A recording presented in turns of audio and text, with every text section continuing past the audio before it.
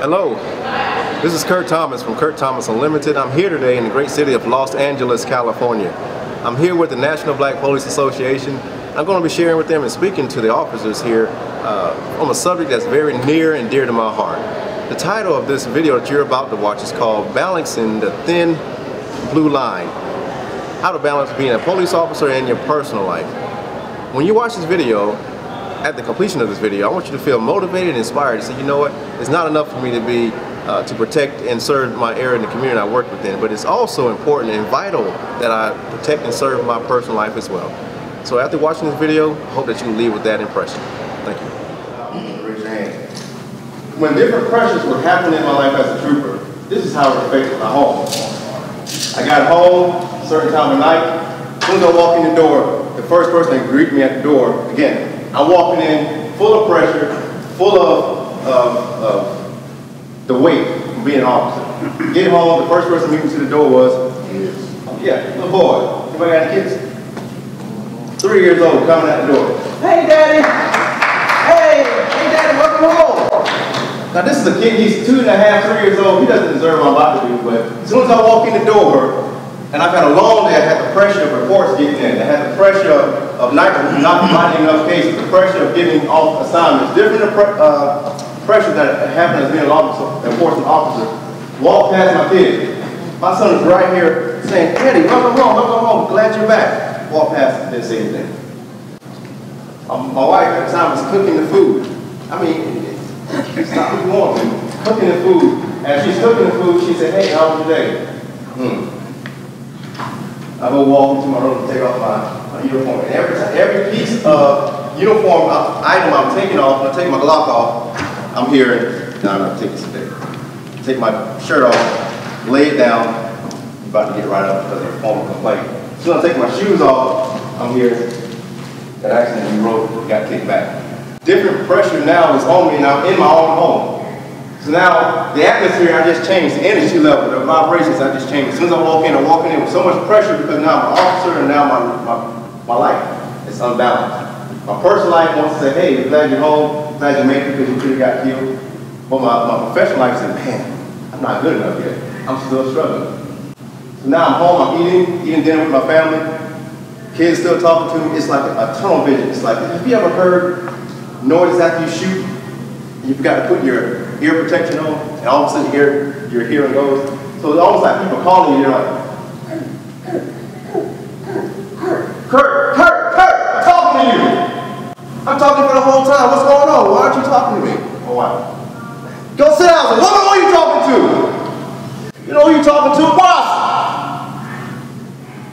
So now I'm taking all my frustration out on my family.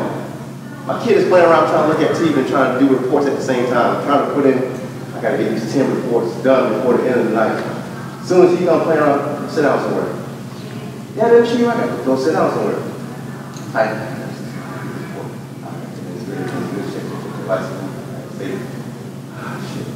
Send. Alright, thanks. Yeah, let me show you something. Boy, go sit down. And I'm spanking my son for something he didn't deserve because the balance of my life was the badge. It took too much of my personal life. So now, here I am a year or 2 years later, it's served. It's served with divorce letters. I'm about to get divorced. I'm out here protecting the servant, not even serving, protecting my own house. You hear what I'm saying? So now I'm getting served about losing my own family because now, you know, we all got the shiny cars, got the badges and everything, and we look good in the community, but the home life is jacked up. Jacked up with me. It's amazing, and again, I don't know the type of weight that you have in your personal life that you can say, you know what, Curt, I got this going on, me being a law enforcement officer brings this much weight. But the family, man, that's kind of helps you be balanced.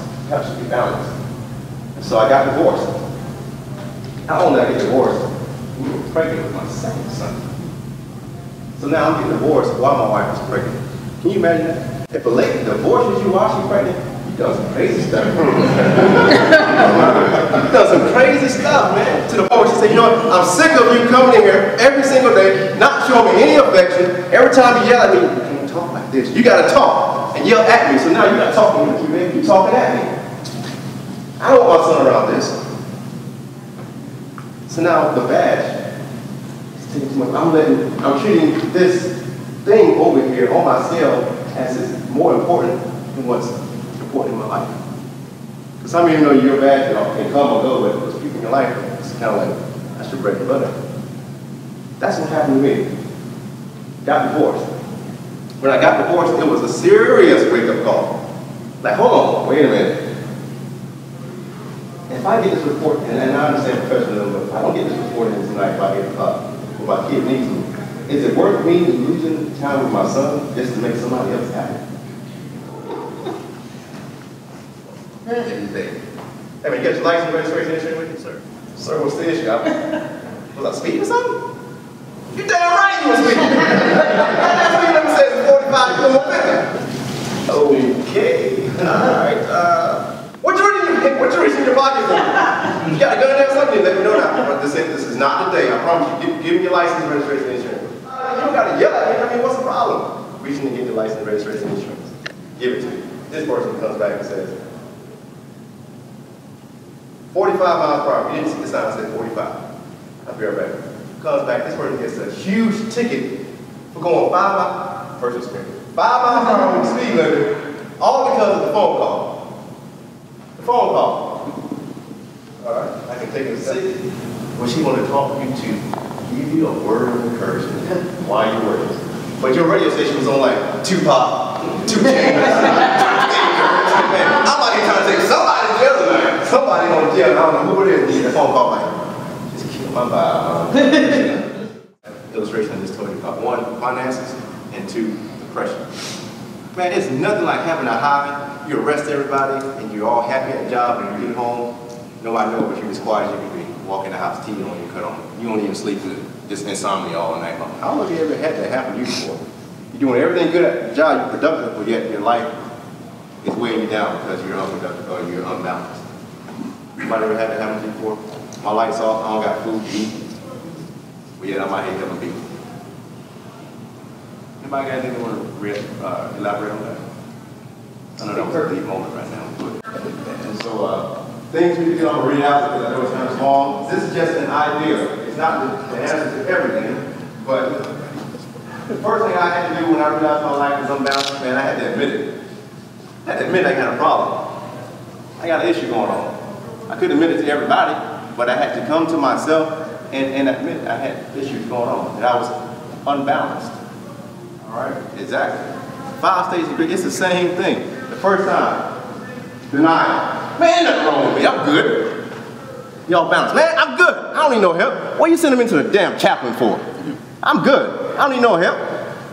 Don't come to my house, I'm good. And a denial stage. That person may have something going on. They get that emotional, might be protecting something. Second one, anger. Always angry. Like my man back here said, think about a supervisor. Just angry about something. It's likely to be unbalanced. Bargaining. And if I could just get through the day, I might be all right.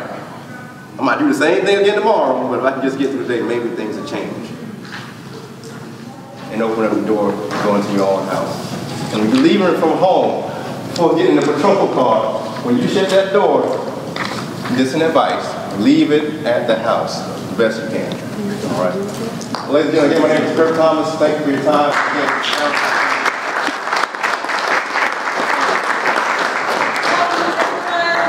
Let's give Mr. Thomas